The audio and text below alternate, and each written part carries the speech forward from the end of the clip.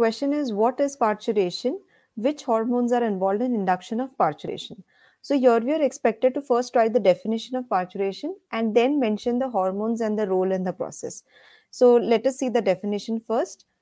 First of all, parturition simply means childbirth or the process of giving birth to the child. Or you can even define parturition as the expulsion of a full grown fetus. Now, here, when I say full grown fetus, I mean that the gestation period is completed. Now, gestation period in humans is considered to be of 9 months. Only then the fetus is called as full grown, and then the process of parturition begins naturally. All right. Now, we will look into the different hormones that regulate the process of parturition, and they are oxytocin and relaxin. So let us look into their roles. Oxytocin is involved in the contraction of myometrium.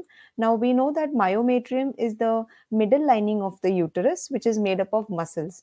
So myometrium helps in the uterine contractions, which are essential for parturition to take place, because it is because of the contraction that the childbirth is facilitated naturally. All right. Now let us see the role of relaxin. It widens the cervix. As we know, cervix is the lowermost region of the uterus, the narrow end of uterus, which leads to the vagina.